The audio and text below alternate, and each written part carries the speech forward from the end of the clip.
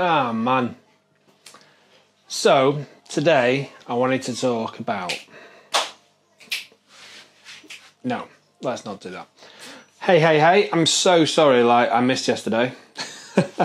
Brings me on to today's point. I want to talk about excuses. Oh, just so easy, isn't it, to make an excuse? Oh, I was just too busy, or I was just doing this, or I was just doing that. I didn't have time to do it. Genuinely, I was just busy with work. I had a couple of client meetings. I took some more work on, and you know, you're never going to turn down work in a pandemic, are you? So my own vlog had to sort of take a back seat. So yeah, sorry everyone, I've been away for a couple of days and I've not managed to stick to my daily vlogging. However, I'm not going to make any excuses. I hold my hands up. I didn't stick to what I said I'd do. However, that doesn't mean I'm going to stop. Just because I've had a couple of bad busy days doesn't mean I'm going to stop doing it. It's the same with dieting and exercise, isn't it? It's so easy to just, I'll have a takeaway one night and then have something else to eat the next day, or I'll just stick with it. It's like smoking used to be, isn't it? I'll quit in the morning, I'll just have one. I'll have my last fag, and then you'll buy a packet and you'll only have one a day. I'll only have one a day, but you'll smoke 10 anyway. I remember when I was a smoker, I used that excuse about 100 times.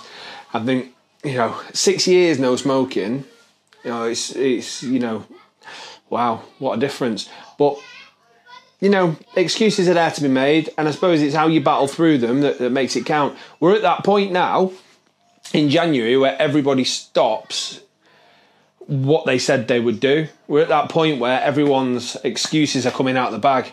Oh, well, I'm not, I had a shit day at work, or I've had a shit week, or it's been, homeschooling, so I said I'd be dry for January, but now we're in lockdown. I'm not going to, stick to your guns, stick to what you said you'd do. There's a saying that says, I'm going to find it, one sec. So there's a saying by a guy called Inky Johnson about commitment, and it says commitment is staying true to what you said you were going to do way after the mood you said it in has left.